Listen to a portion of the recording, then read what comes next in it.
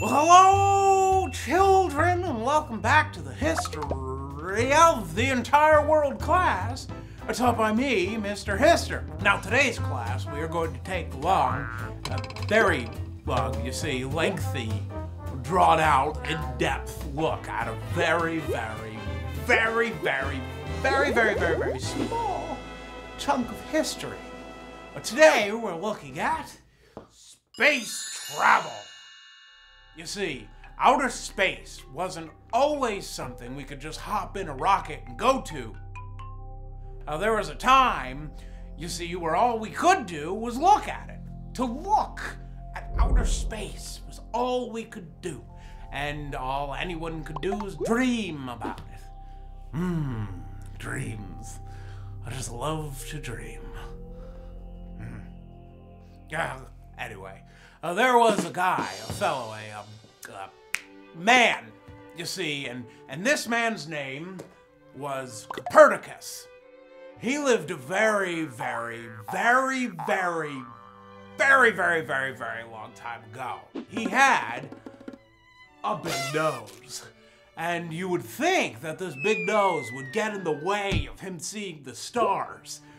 But it didn't, you see. He could just see just fine. In fact, he could see so well that it was like he had two telescopes for eyes. And he was the first person ever to notice that the sun, our beautiful, big, glowing, fiery, hot, bright, daytime ball in the sky sun, was the middle of our galaxy.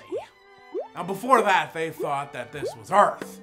And that was Earth that was the middle of the galaxy. And before that, they thought, are you ready? They thought the Earth was flat, you see.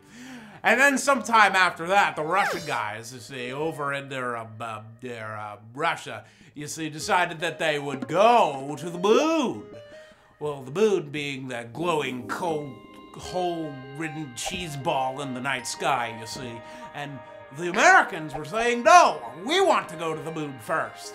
And the Russians were saying, Нет, мы хотим, чтобы отправиться на Луну первыми.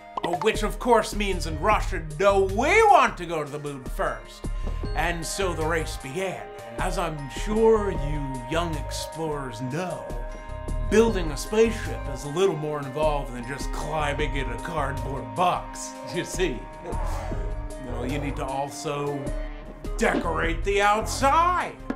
And so for a long time, no one knew who was going to get there first. Oh, well, you see, that's how races go. You just never know who's going to get there first. But eventually it was America who first set foot on the moon. And it was a very cool thing, you see.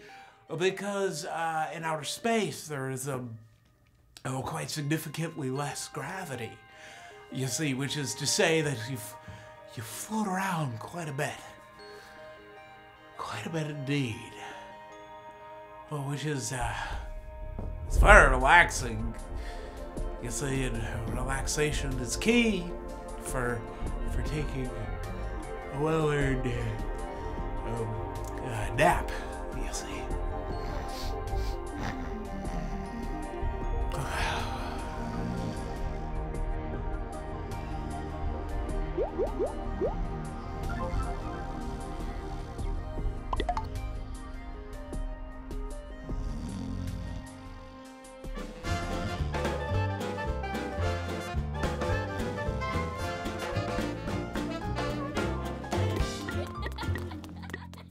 Hehehehe